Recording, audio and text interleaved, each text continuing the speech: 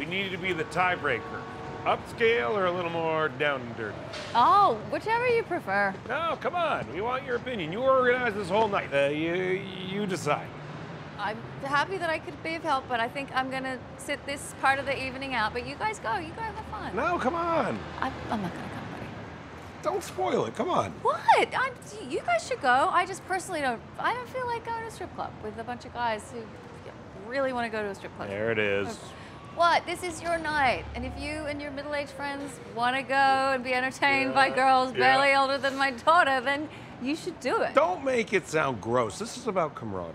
Camaraderie was available in the restaurant. Why do you care if I'm there or not? Why is that important? Go have fun with your man I care because you're friends. talking to me like I'm a loser. Oh, okay. Well, then, yeah, let's go. Let's go see some tits. Don't do that, okay? I don't want you to come if you don't want to come. What do you want from me? I want you to want to go to the strip club. In a million years, that will never happen. You used to like going to the strip club. I was pretending to like that. You know that. It was when I was 20. I was trying to be cool and ironic. I can't stand those places. They're depressing. I'm middle-aged now, and I don't have to pretend anymore. Well, I feel quite judged right now. I'm not judging you. I'm really not. Go and have fun with your friends. You have my blessing. Go forth to the strip club. I will go forth. Good. I'm gonna have a fucking blast. I can't wait to hear about it. You will be a distant memory. Just do your thing. You have to come. It will be so sad and pathetic if I am a divorced man at a strip club with a bunch of frat guys. If you're there, it's fun and ironic. Please make this a fun and ironic night. Please come. I'm begging you. You have to come. You have to come. Close your eyes, read a fucking book. I don't care. You have to be there.